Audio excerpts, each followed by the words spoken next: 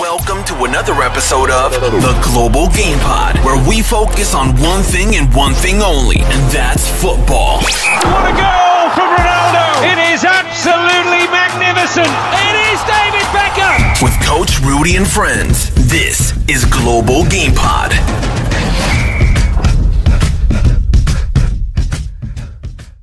Let's do it.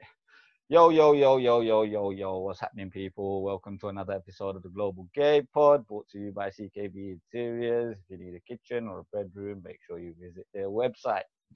Here we go again, another episode and another great guest. This one special, all the way out from Pittsburgh in America. So big up the Global Game Pod, because now we're actually going global. He's a football agent, a representative of players, a representative of other things as well in the future. He's Parus Niscahl, all the way out from Pittsburgh. Welcome to the Global Game Pod, man. Thank you for having me on, man. I appreciate it. It really means a lot. No problem at all. I mean, this is the point of this is to try and put people in the know about guys who are doing things within football. I never ever in a million years thought I would be sitting down with a football agent. But I am, and you've grown on me. I'll give you that much. You've grown on me. I've been told to have that effect, so that's good. That's a good sign. 100%. I mean, I think, and I'm sure you're gonna go more in depth and tell us about what you do and how you got to doing it. But I think personality plays a big part in what you do, and rapport is massively important. I appreciate. Yeah, for sure. Yeah, I mean, I think, like I told you before, I mean, my biggest thing is, particularly when you're working with players, you've got to have that relationship with the families or with them, where they can talk to you about anything you want to. I think it's the one thing I learned early on is you can't be everyone's best friend. Obviously, you can't be every player's best friend. Every player's personality is different, but you do want that. God forbid the situation happens, but if they ever have something to talk to you about, if it's an emergency, if it's something that they can't talk to parents about, wives about, children about, look, this has happened, I'm just in this situation. And you go, yeah, let's talk about it. What happened? And you can give that objective third eye, about it. So that's what we're trying to do. And like I said, I appreciate you saying that I'm growing on you. So must be doing something okay. So yeah, 100%. You've got a great rapport. You bring a great personality to the table. And even though we've spoken from a million miles away, I think we'll become friends in a short space of time, which is for sure, man. Touch wood. It's definitely like I think, like you said earlier on about this. Before we spoke before about Zoom. Still gives you the opportunity to at least do face to faces. Obviously, I'd prefer to have it in the room where we can bounce off the energy and have some food or whatever. But it's still the next best thing. Yeah, 100%. So I always do this with all my guests. I like to go all the way back, because I'm sure that your first call in football wasn't to be a football agent. I'm sure, all of us, you wanted to play. So when does that start for you? How old were you, and where were you playing? So you were born in England, right? If I'm right? Yeah. So I was born in Shrewsbury. Big up out there, and So I grew up in Slough first. That's my first kind of memories of growing up in Slough, and then I was about 2 or 3 years old, and my dad used to kind of give me a football, and I tried to do drop kicks and stuff like that. And I think the story that Dad's told me is basically that I was born right-footed, and so because the stability was on my right leg, I used to swing my left at it by standing on my right. So I actually ended up being left-footed growing up. So I'm right-handed, left-footed. So I think I'm sure people will have that same experience.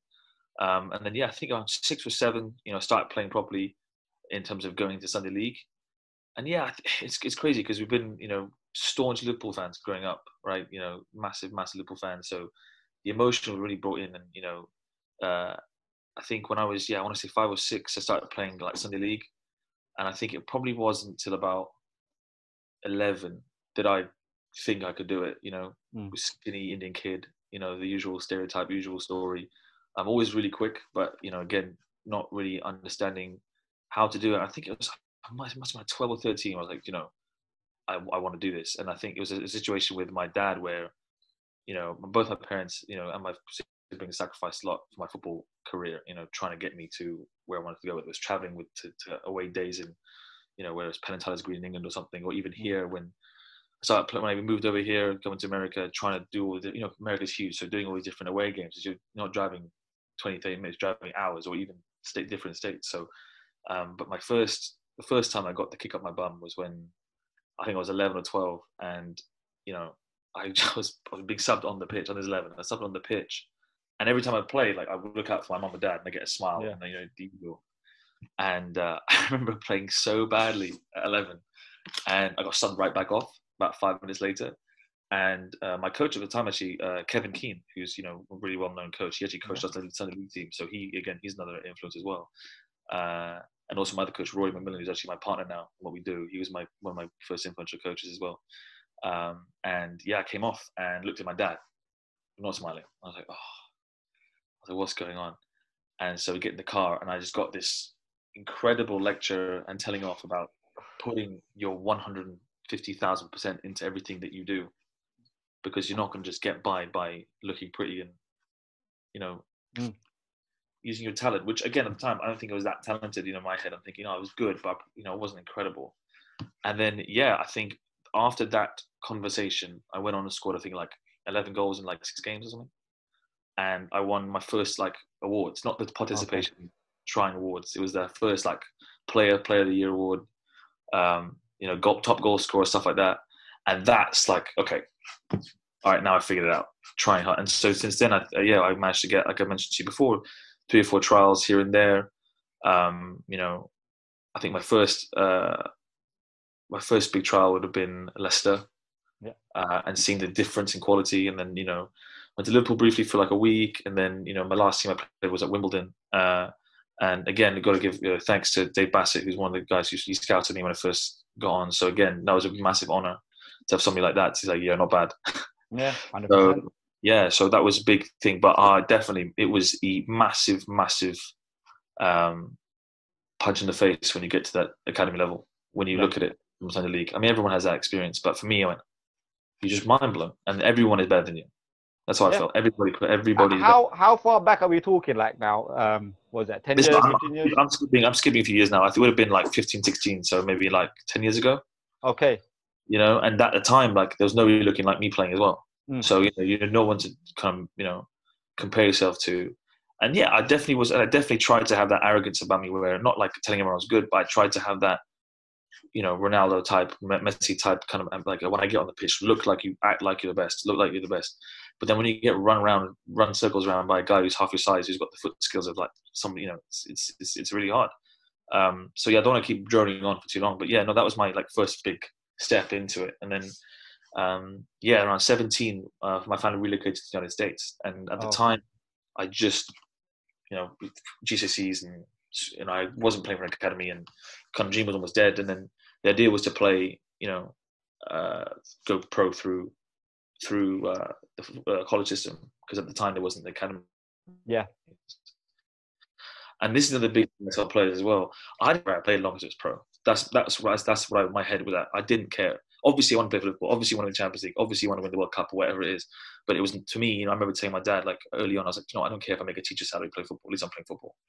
Yeah. I think that mentality is what you need to have and you still might not make it, right? So again, went to try to go to uni, and struggled when I moved over, because I moved over at such a weird time. I was halfway through my AS level, trying to find a team, trying to figure out if the system worked. And to cut a long story short, I got injured around 19, and then I stopped playing. So the kind of dream was over at that point. So that's the playing part. So I'll let you ask more questions. I don't want to. I mean, it's a conversation at the end of the day. Your journey is about you. So obviously, you stopped playing at 19. It happens. Is it automatic route to the agent side, or do you go through different ventures before you find this? Again, this was never my. I had the idea at 19 when I got injured. That is when the idea of what I'm doing came about. And again, I think one of the things I did miss out in speaking to was, just now, is when I left, I think it was Leicester, and they said you need to get bigger. Okay, yeah. They were, I didn't know how to do it. My family were like, everything I said I tried to do, they would support, and I told you about this, watching the Rocky movies, trying like these crazy, quick, get strong, quick things, and sprinting and lifting, and, again, whether it's an Asian stereotype, I'm not sure, but being careful when you go to the gym. Like I didn't really bench till I was 17 or 18. So not really sure how to get fit in that way was something that I struggled with. I tried different things, but I'd do well on, I'd build up my upper body, but then I'd get calf strains. I'd sort out my quads, but I'd get hamstring pull. Whatever it was, there was something that wasn't quite right about what I was doing. Just I didn't know. And then when I came to America, though, they love this country. If anything, it knows it's physical fitness. Strength and conditioning is like, it's next level. And I think that's what I learned here. And I think that's marrying those two understandings, the football understanding and the physical understanding, has been really helpful. It wasn't automatic. I mean, when I stopped playing football, it was horrible. Like I just thought the one thing I was supposed to do, can't do it now. Whichever power it was stopping me from doing it, couldn't do it. So, to stay in the game, I worked for a non-profit initially. That was a football charity around here, which was fantastic. Staying in the game kept you sane. Yeah. And then my third year, my sister actually started the very first girls team at the high school I attended for a year. I'm looking for a coach, and it was my third year. So I literally went over. I was like, "Have you got a coach?" I went, "No." So that was it. I started coaching, and then the love came back almost. You know what I mean? It was just that was it. And then from there, I did 2 seasons while I was at university. I left, went to work in international tax for 5-6 months, and then not knowing that was not this for whatever reason. Again, I think the biggest thing I think this has helped me do, this whole journey is really just lean into who you are. Stop trying to be something else. Just stop, because it's like I always say I can do 10,000 different things. I mean, everyone thinks that. Everyone wants to be the Superman. You can't do it, and I think I've learned to lean into who I am, and that's what it was. It's like leaning into the idea that I wanted to create initially a platform for footballers to get recognised, and that's how I described it. I was like, I wanted to create a platform. I wanted to call it something new. I wanted some sort of Apple type idea. Yeah. The first person I told about it, I had a couple of friends. We used to talk about how we want to have this on we want to have this kind of thing on part of the company. We want to have this and this and this. But the main thing for me was the physical side of it. I wanted to make sure that we had sports science aspect and a strength and conditioning aspect. And I spoke to a lot of people about it, like my cousin who's a doctor in the Premier League, and Lewis, who's now on board with us, who's a sports scientist, and a lot of different people. How do we incorporate this? And so I told you, I think when we first spoke, I started in India, and my idea was to gear this towards Indian players. Okay. Literally, that's my background. Punjabi, grew up, speaking the culture, speaking Punjabi. We were Indian boys in England, right? That's like an Australian boy, and my sister as well. Indian kids in England, and a lot of us. But I wanted to focus on us. I was like, there's nobody there, and it wasn't like, again, anyone who's Asian, like Pakistani, Indian, Bangladeshi, whatever. Nobody looking like us playing. So I started off in India, and I kind of researched at Jamshedpur, which is the ISL team run by Tata. And there I met with Steve Coppell and Wally Downs. And Wally Downs, again, was really helpful. And he's like, yeah, look, you just want to, try and explain what I was trying to do. And he's like, all right, so an agent. Yeah. And I was like, I hate that word. But that's what I wanted. That's what it was. And again, leaning into it. All right, cool. You're right. I'm an agent. And so that's how I started. So I came back, and the Nischal Sports Group, was created, and the scout, develop, represent kind of model was what I was going for. So identifying the right talent, developing them physically. So, giving them a hand with the physical improvement, and then represent them at professional level. So that's how it was kind of the quickest way. I hope I'm not taking too much of your time, but that's the quickest. No. And that's what we're trying to do. And so it's actually like, we're 2 years old today. So it's a good day on your podcast. So 2 years old today, and just kind of, it's a good time to reflect on what we're trying to build and what we have done. Obviously, you want to be further ahead than we are, and that's always the case. You're always trying to grow big. You're trying to always reach further and further. Yeah. But so far I've done a lot of work we're proud of, and then obviously, hopefully, from now on in this next year, a lot more work we can be proud of as well. So, that's brilliant. Like, obviously, agents do come with stereotypes, same as players come with stereotypes, and same as coaches come with stereotypes. It's a natural thing. But like you said, you didn't like the label agent. Why was that? Why didn't you like that label? I think again, just because agents get that bad rap of they're out for your money. They're not really looking out for themselves. You hear the stories about, and again, these are people that I do respect, like Mina Raiola, Jorge Mendes. These guys are monsters. Like their business acumen is incredible. But then you hear pundits and former footballers and whoever, and even Kia Drabchan recently did a thing with Gary Neville where he talked about Tevez, right? Yeah, I saw that. And again, he's massively accomplished, and they've helped get these players to where they want to go. And another example as well, Raheem Sterling with his agent, and they were kind of talking about him calling the shots. And also, as you're a kid growing up, that's and like you say, footballing side. Oh, stay away from that. But then actually, you look at it deeper, and now I'm in that situation where I am that person. You kind of get understanding as to why they're necessary, and and like you said, it's going to be positive, negative to everybody. Right? If I wasn't a footballer, and if I wasn't a football player, and I was a tennis player, and I looked at footballers, I may have the same thing. I may go, make too much money. Yeah. They do parties and everything. But having seen that side and experiencing it, you're in their shoes. It's tough, man. It's a tough job. I can imagine. Job to work with players, and players are dependent. We've got a lot of players. We have very, very smart kids. But and they I'm sure if they really wanted to, they could do this. They could go and be agents as well once their career is over.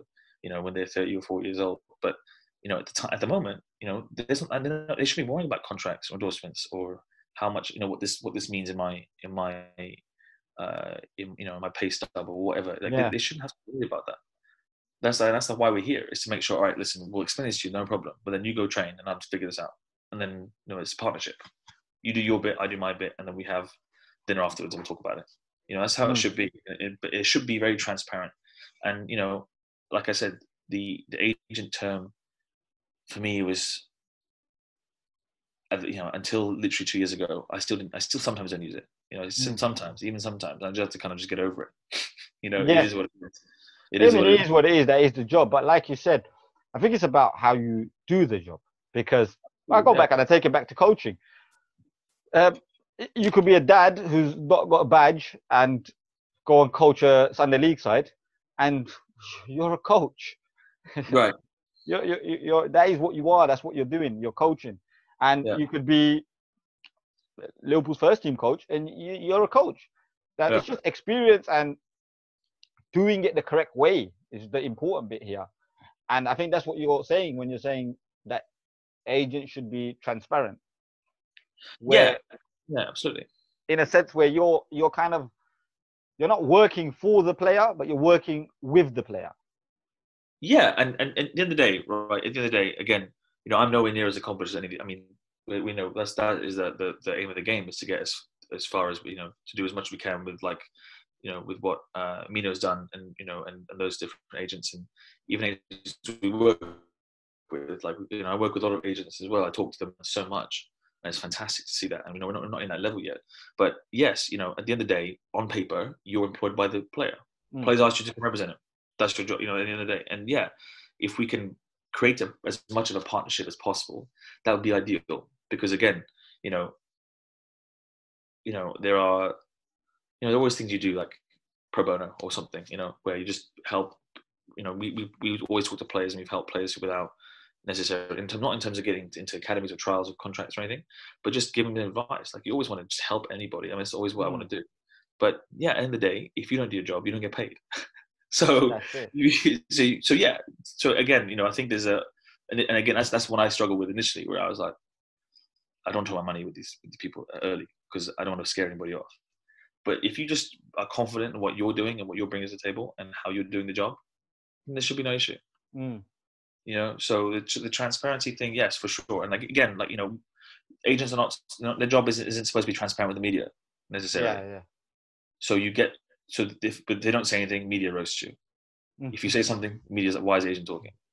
Why is he on Sky Sports? Well, if you attack his friend, which, like Kia and Tevez, they've been known each other for years. You attack his mate, he's going to come on and say something. Whether he's right or wrong is irrelevant. You know what I mean? But their main job is to be transparent with the player and the family, period. So if we can do that, it doesn't matter what the background noise is. It doesn't matter what so and so is saying about so and so. It's hard to ignore because, like I said, I'm not at that level yet where people are talking about me. Maybe after your podcast, I might be, but it's hard to you never know. But even with like players we're looking to work with their families, like youngsters, like 17, 18-year-olds, even their parents, like, what happens if you get injured? What are you going to do? And you have to take that, like, okay, I'm not his doctor, but at the same time, we'll do everything we can to make sure that doesn't happen. So you're always going to get the negative side when it comes to this type of stuff. It's just, it is what it is. You're never going to be. I just want to dive into the agent's role in a sense, because that is, I mean, I've always thought of it from like a kind of like a outside perspective, which is, right, my job is to get you a contract and that's it. Like, and if you get a contract, I get paid. How what is the like a day-to-day life of an agent? Like, what do you do? So from what we do is a little bit different, right? Because most of us on the phone. You're talking with potential players, clubs, other officials, trying to ascertain what clubs need, where the player you have will fit, just as from a purely representative perspective. And obviously having the different aspects that we incorporate in-house, like the sports science stuff and, match data that we do as well, which is where we basically, when players send video and we agree to work with them, any game time we have, we go through their games, we do a full player analysis, and it's very, it doesn't sound as crazy as it is, just very simple, writing the data like you'd see in like Opta or something. We do it all manually, and then we talk to the player about it. So obviously it was not as organized as we wanted to be, but it's, as we're building this up, that's what we're doing. And, so for me, I'm kind of looking at me personally, I'm doing a lot of different things and, fingers in different pots and stuff like that. But in terms of the purely representative side, it's essentially making sure you build the right relationships with the right people. And you're then, talking to, again, like I said before, you don't be throwing all your players at every team that you can find and then just finding out what sticks. Because then you can smell that. The team's going to be like, all right, just sitting everywhere. It's essentially, like I say, I repeat, on the phone, building relationships with people. Obviously, in the coronavirus time, it's a bit more difficult, trying to take people for dinner and having and understanding what they need and what they like. But it depends day to day. Things can change. A player might come to you who's absolutely fantastic, who's like, I need some help. Or a player might leave you or something. Things happen.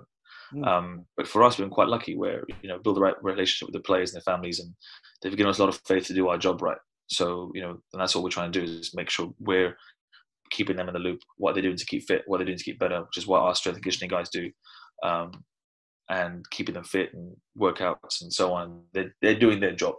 Yeah. Right. And then from there, it's like, okay, sometimes there's slow days, sometimes there's nothing to do because you've texted everybody, you've called everybody, and you're waiting for responses.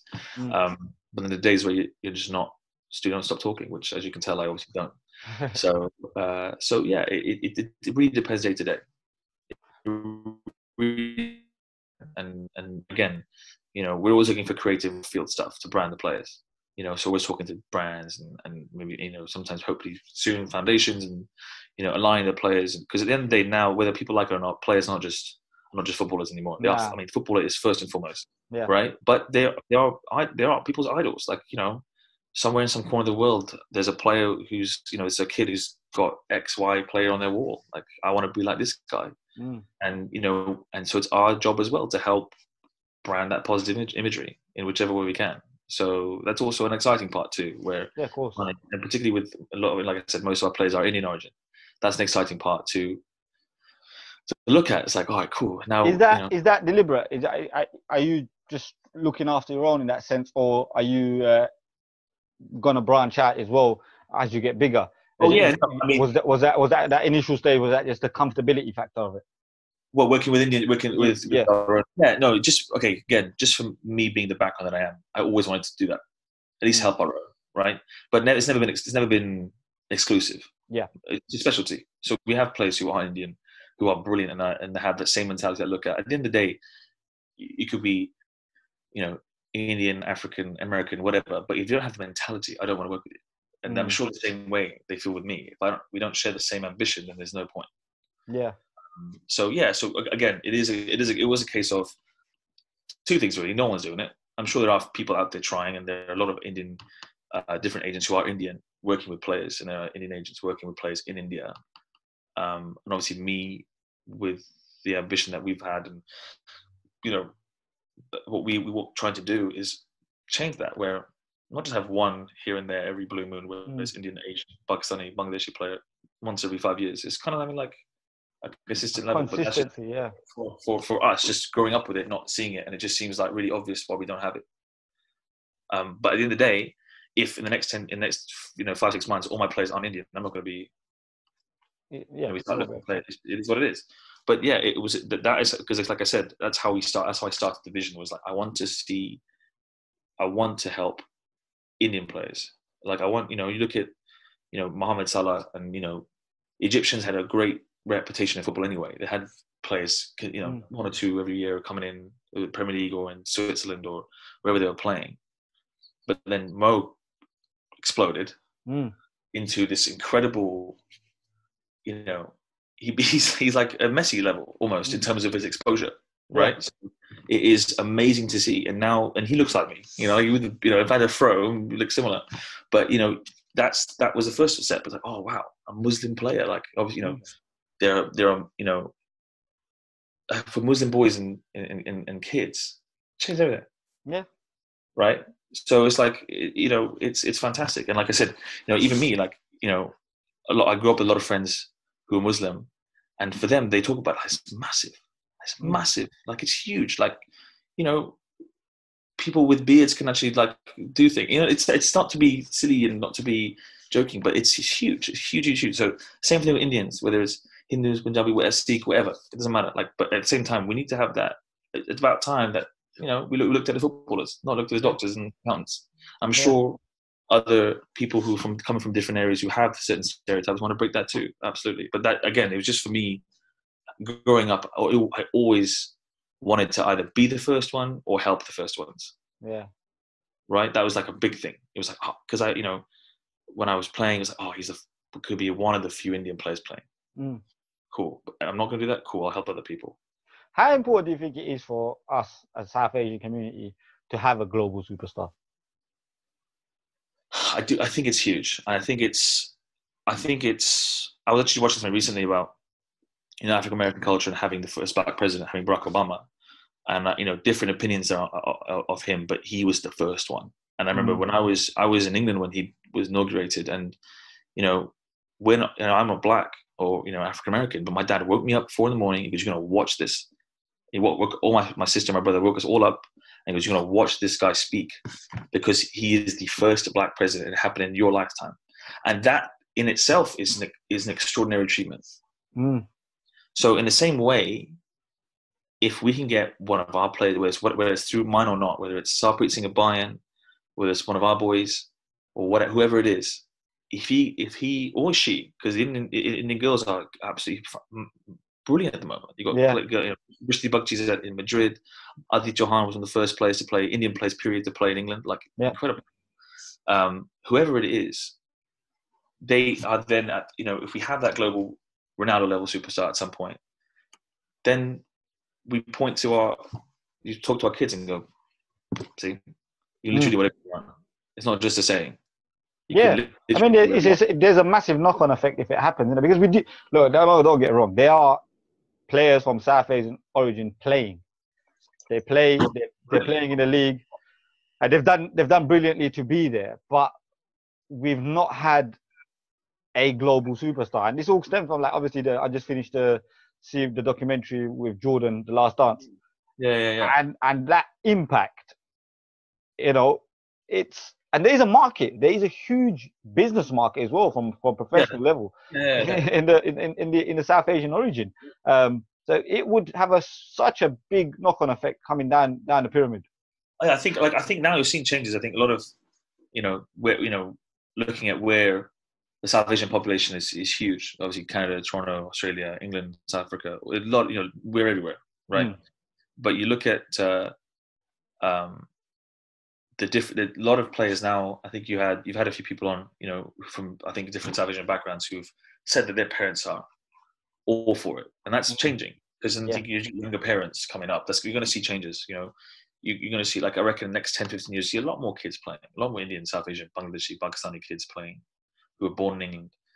Because as we both know, Asian kids are always playing in the street in England, and then you get the extra level, they're still a little bit there, and then once you get to academies, nobody there, right? So whether it's again, you know, I don't want to get too political, but you know, there's obviously various reasons. It's cultural, it's systematic, potentially. Like, it's different things have happened, and it is what it is. But I think that impact that has, where you can say to your kids, you can do that, you can do this, you can do that, and you can point to a figure in each industry, right? We know we can be doctors, we know we can be lawyers. Yeah, look at them, you know, and you know, hopefully with Rishi Sunak, maybe even Prime Minister of England. You never know, right? Which I don't think I would ever see in my lifetime. But it's like, now I'm hearing, he's like, I think it's a bet way of saying he's odds on to do it, and you know, like, that's whatever. But you know, it's really cool. It's as you can feel, I'm excited to see the possibilities of we could do. It's not just Indians in general. It's every community that's felt, don't say marginalized so much, but has felt that they couldn't do something. And you know, again, you have an Asian superstar that, whether it's a Baljeet Singh who goes anywhere and everyone knows who he is, or you know, you go, you know, I would love to go to Bolivia and see a picture of, like, a graffiti of one of our boys playing, or our girls playing. That's it. You know, you've had an impact on a kid somewhere who's looking to you know, you want to be that. It's at the end of the day, you want to be that figure of inspiration. Period. Yeah. That's what Ronaldo is. That's what MJ is, and Messi, and you know, even LeBron now. Like, you know, you've got these global figures that you don't know the sport, but you know who that is. Yeah, exactly. Right. Exactly. And that's what I'd love to see. But that, obviously, there's a lot of things go into that, right? The marketability of the person, of course, you know. And that's where people like you, I guess, come into play and get to show your worth. We'd like to, I mean, that's the plan. That's why I think it's important that, you know, our boys get exposure again early. Not necessarily. I don't want that to, again, to be very clear, I don't want the non-footballing side to ever overtake the footballing side, because the football is what giving you the possibility of going into the non-footballing side, right? Being a footballer, that's your occupation. The money maker is at the end of the day football. And then if you have the luxury of being recognised a couple of times at the Chippy or going to this, you know, wherever, then it's okay, cool. Now we build on that. We build on, you know, you go and talking to schools, or, you know, signing autographs, or whatever it is that, you know, you're in a position of power at the end of the day. Footballers are all, you know, the top ones, you know, and everyone, but, you know, the Premier League, the La Liga, they're in a position where, you know, particularly in those areas, if you go anywhere, you're recognised, and that carries the responsibility. Whether people like, I know there's always things about, you know, footballers, you know, let them do what they want, but at the end of the day, you're in the spotlight, so you have a responsibility to do something. I'm not saying give back or give your money away, but you have responsibility to carry yourself in a certain way. Yeah. And you know, whether that comes with territory, you make 100 grand a week, don't do silly things. Like, you know what I mean? Just, okay, it comes with the territory. So but again, touching on that though, how important are you and our agents and representatives on that side of it as well? Like, you know, when you have a 100 grand player, how important is it for you to keep him in line? Huge. I think huge. And I think, you know, I'm sure if you ever speak to some of my boys as well, that I probably sound like a broken record with them, because I'm always getting mad at them for certain little things, or, you know, trying to inform. Like I've told you before, we've spoken to the players, we've had players we wanted to sign, but didn't, because they didn't show that mentality of, if I tell you not to do something, like don't drink, or don't smoke, or don't do this, or don't stay out till 3 a.m. before a game. It's not hard to do. And if that's something you can't do, then that's something that's awful. I'm not mad, I'm not upset, but then you're clearly not trying to. The mentality isn't there. We don't share the same vision. So like I said, so far, like I said, all the players we have are up and coming and growing and doing well. And I'm sure, like, when we get to that level where you have to deal with a player who makes 150 grand a week or whatever, then we'll definitely have. And I think at that point, the relationship is strong enough that we can talk to each other about and say, look, you should be doing this. Yeah. And at the end of the day, I'm also not their parent. So there are certain things I can say, and like I want to have that, and I'm sure every agent's like that, or everyone who wants to have that relationship where they can go put arm around and say, no, don't do that, or, you know, it's what you should do. Invest, put this money away here and here. And that's another part of our job where we help them with that. Once they have the income, we can discuss certain things about how they can manage their money as well.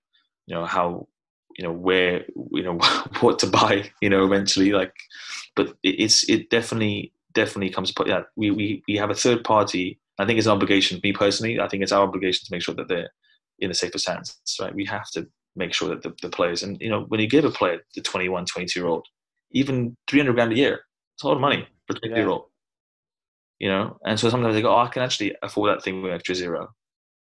By all means, it's your money, but I'm going to say something and be like, it probably shouldn't, but do it.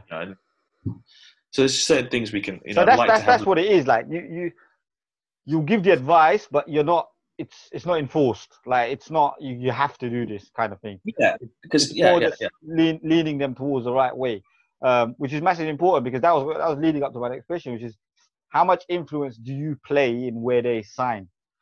Is that solely the decision of the player, or again, is it the same as what you would do with their money? You just advise them and then let them make the decision and then go with it, or same thing? Yeah, very similar. I think it as well as we've had discussion with our players, like, where do I go next, kind of thing. At the end of and this is for any occupation, having experienced this type of thing where you're working in a job where things aren't necessarily going right, and you come home and you're just getting depressed is a bit strong, but yeah, I mean, you're getting to that point where it's like you want to be in a surrounding where you can thrive, not just as a footballer, because you're not playing. And again, this is another thing that people forget: is footballers aren't playing football all the time. It's 5 hours a day, maybe max. And they come home, then they got to do something, then they got to watch TV, then they got to relax, then they got to talk to their families, then they got to do this, then they got to sleep, and then they got to wake up, have breakfast, and pay their bills, and then go to work. It's the same thing.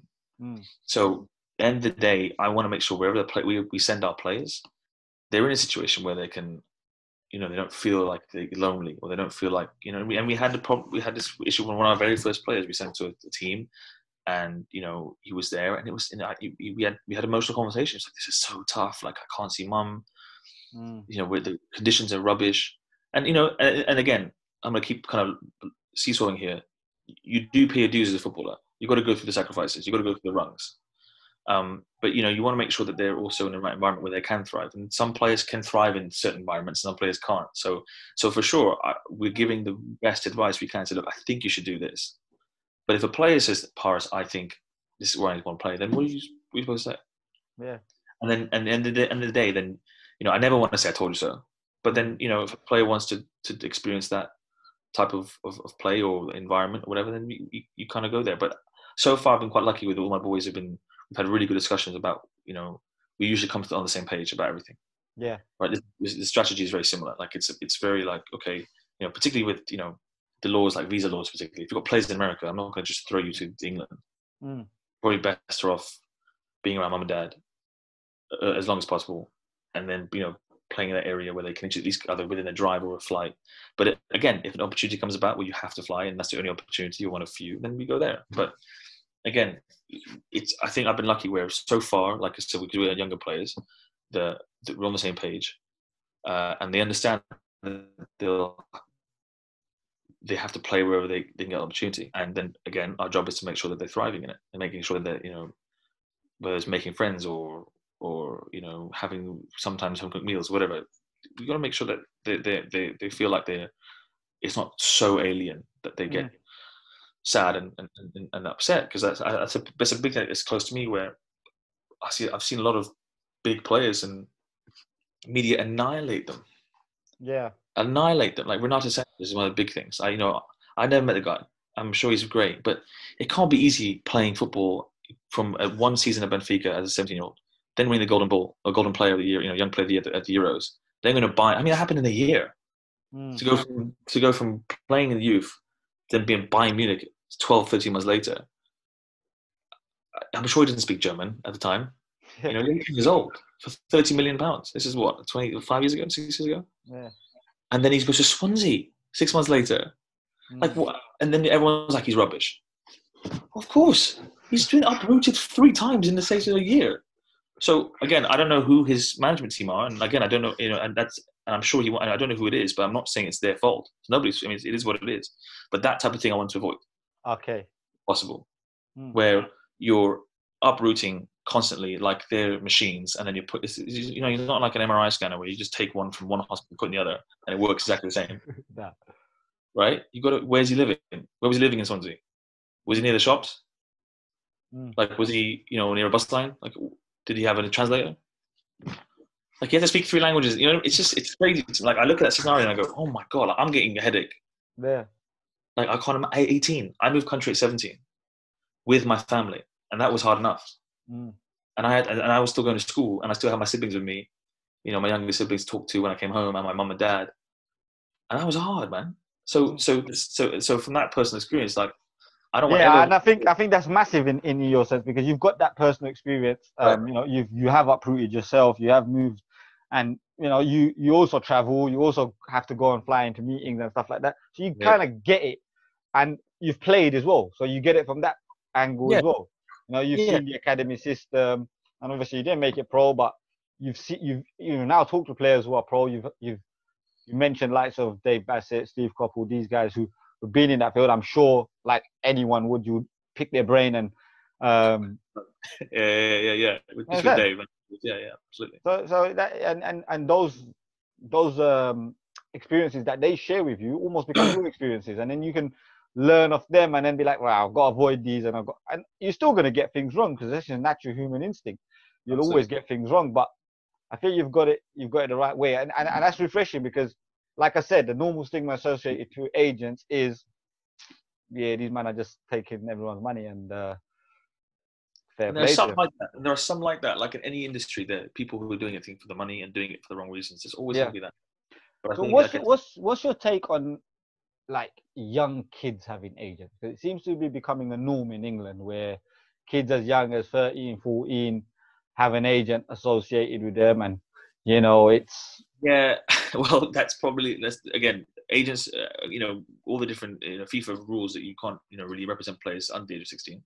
That's the first thing I say. So but yeah, I mean, I'm sure as a helping hand to the families. I mean, it's a hard one, really. I think I just from a purely, I don't really agree with it under 16. I don't. I think when Dinesh was on your podcast, he said something interesting about so I think was it on your podcast? I think he said something like when you're playing, you still want to have fun, kind of thing. You still want to enjoy football. And as a 14-year-old, you don't want to muddle that innocent brain with with talks of age, because more often than not you get a big head. Yeah. 14, and even with players now, like 20, 22, 23, 24, like I'm in my agent. I got to talk to my people, like, with my life. There's that element to it. So no, I don't think so. I think having advice is absolutely fine from whoever, and the agents can help. But I think, again, that's why that term, it needs to be like, there needs to be intermediary is a good term, because the word, like I said, the word agent has so much stigma that when a 14-year-old or 13-year-old hears it, like, oh, agent's looking at me, they think of like not Air Jordans, or and not everyone. I don't mean to generalize every single person, but of course, more often than not happens. So yeah, for me personally, things might change in the future. You never know. That it becomes really important that you talk to the families early on, because it's just the way the game is. I'm sure agents and scouts, just like scouts do, monitor players at 12, 13, 14. So when they're ready when they have them, they see their brains a bit more developed, and they go, right, cool. This is what we can help you. So you kind of like know that they're about, and you've got to, but you're not representing them. You're just in the framework. You can see that. So basically, like you said, what was your slogan? Scout. Yeah, like we're scouts, right? So, but like I said, I'm never gonna. I don't think we don't speak to players that young ever directly, and I don't think we have here spoken to any of the families of the players that young. But like I said, I'm sure that it's like just like scouts in like the big clubs. I mean, I'm sure Jadon Sancho was seen very young, and I'm sure he had a thing going on, and for stellar players, that will happen early on. At 12, they'll be seen like, this guy's so much better than everybody else I've ever seen. I've got to talk to his family, see what they're doing, and that's okay. But like I said, just for me personally, I don't agree with it at that age. I think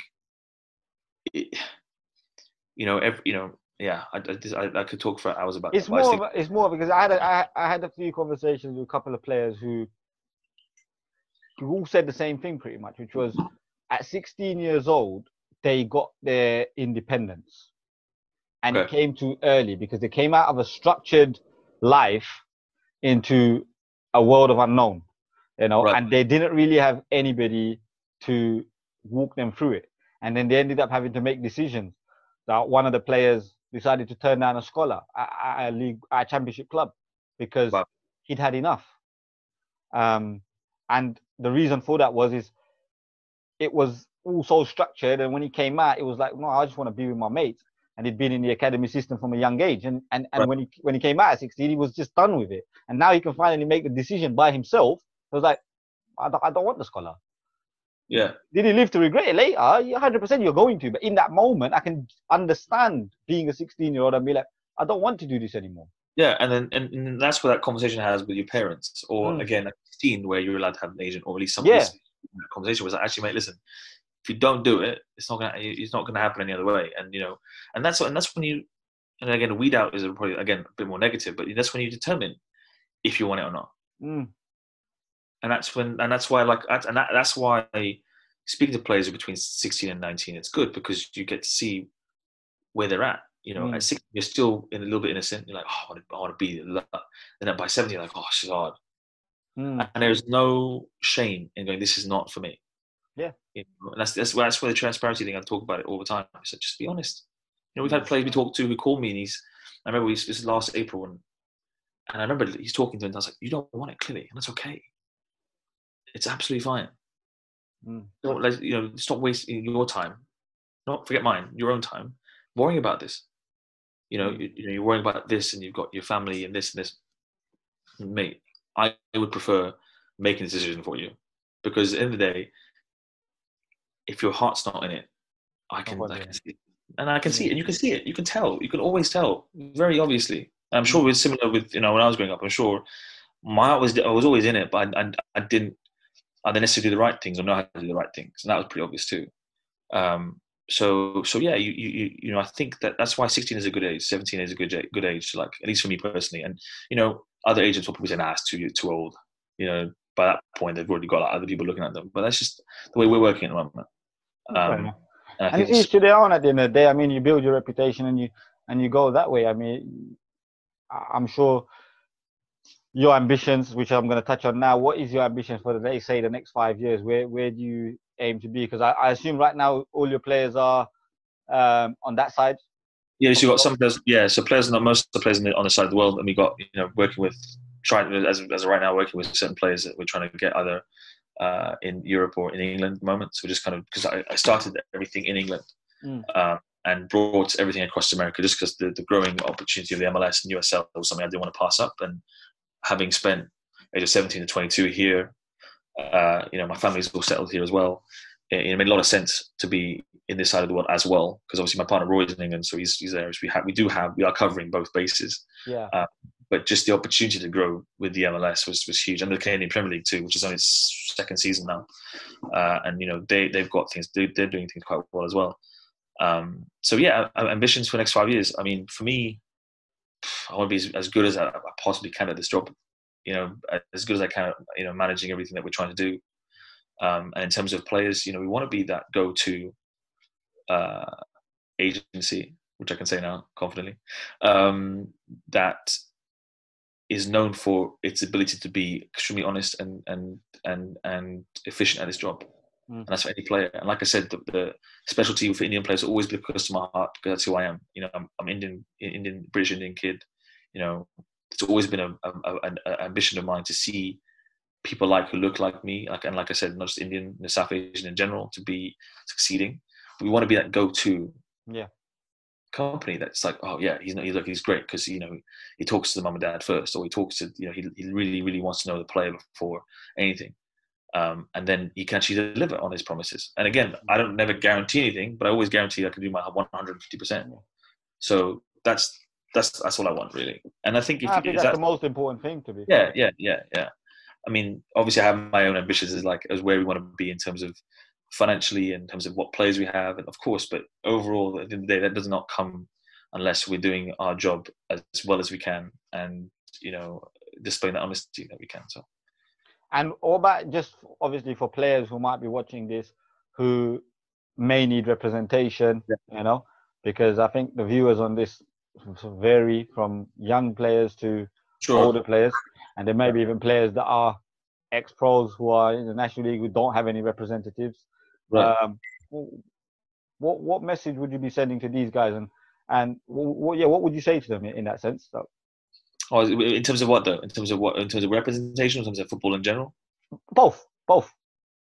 It depends. I think again, depending on the scenario, I think the only thing that cannot change is your mentality, right? Like I think that's the biggest thing.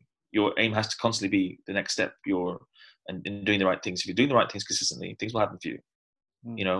I know there are exceptions that doesn't happen. There's always an exception to that rule where you work hard and some things fall apart, unfortunately. But for everybody else, if you're doing the right things and putting yourself in the right scenario, particularly for young pros, particularly for young players, these opportunities in playing football, I think, don't come very often. But at the same time, we're quite lucky in football where it's a very well-known sport, that there are a lot of leagues out there that can pay you to play football, and it's about putting yourself in the right scenario all the time. If there's a camp here, or if there's a scouting thing here, do it. And if you have the means to do it. And again, sometimes these places charge money, which I don't necessarily agree with, but if you can do it, go do it. And then with current pros, ex-pros, again, mentality can't change.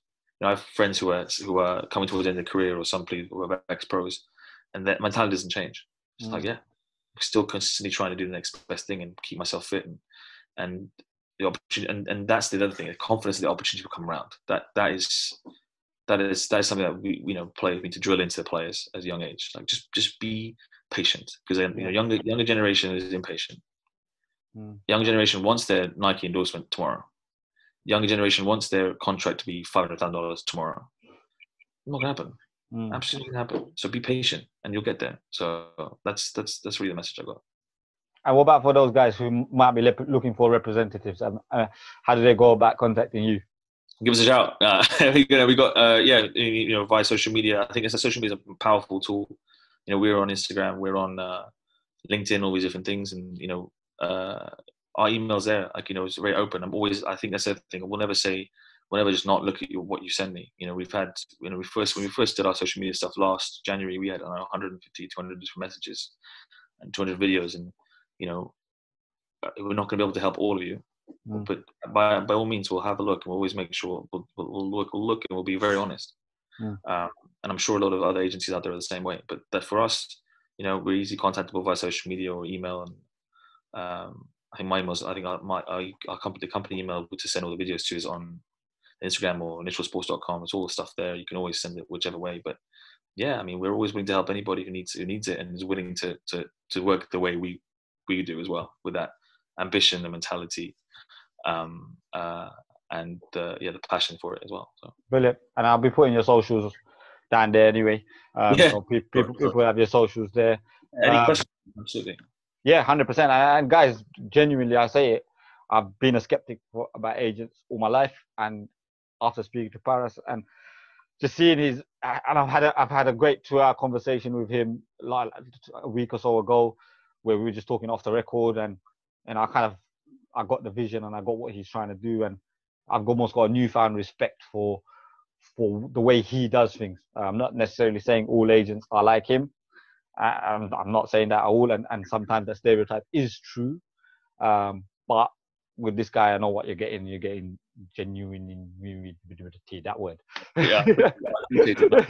Like it means a lot, man. It means a lot. We try and do things again in the right way, and everyone who works with me, partners, S&C guys, everyone, even our new interns come on board. Everyone I'm lucky to work with people I am, and obviously like my mom and dad, my sister, my brother. Just very lucky to have grown up with that mentality. So as long as we're lucky to have the right surroundings with me that can help us drive the vision forward. So I'm very lucky in that way. 100%. And guys, I'm gonna be after this podcast, I'll be getting my contract over myself. I'll be signing that up. So I'm going to be the first coach to be represented as well. So, joking. I don't want no agent. I don't. Family discount. Don't worry. No Yeah, 100%. But nah, listen, it's been an absolute pleasure having you on here. Thank you very much. Thank you so much for sharing that journey, because it's something that, first and foremost, like I say, with all my guests, it's a lesson for me and then for the viewers. The whole purpose of the podcast is that it's networking. It's trying to share stories for people who are doing good things. Not everyone in football is playing football. There's people in football doing so many different roles. And I think that what I'm finding is we all lean towards the footballer. So all of us are making the footballer in our own given way. Absolutely. And even something like this, it shares that story and maybe prevents people from making certain mistakes, and gives them advices that they may not have got somewhere else. So that's the reason for this. So thank you very much for coming on. I really appreciate it. Thank you very much for having me. I mean, yeah, just a quick thing on that as well. Just to say, with coaches and everything, I think, that's a really well put. You say we're all trying to make the footballer. That's all. I think that's at the aim of it. I guess at the end of the day, everybody's purpose was coach, physio, agent, manager, whatever it is, that the aim that should be molding the footballer. It's a very good way you put that. I think it's a really good. I'm going to steal that from you now and use it. No problem. I just made that up right now. I might need to copyright that. No, but it's true. It's a really good point. Like I said, thank you for having me. It's always good fun to do stuff like this. Yeah, definitely, 100%. And it won't be the last time. Once this quarantine is over, once I'm in a nice little studio for myself, proper sponsorship and that, because this is like, I think I'm touching nearly 30 episodes that I've recorded now, in the space of 8 weeks. So it's not a bad little turnover. So I must be doing something right, because viewers keep coming back. Good. No, thank you very much. I really appreciate it. No, 100%. And guys, like I said, I'll put your socials down there, my social down there. If you need any questions from him, go to him directly. And if you can't go to him directly for any reason, come to me and I'll pass questions on. I'm happy to do that. You know what to do with the video. Like, share, and subscribe it. I'll see you guys in a couple of days for another episode. Until then, peace.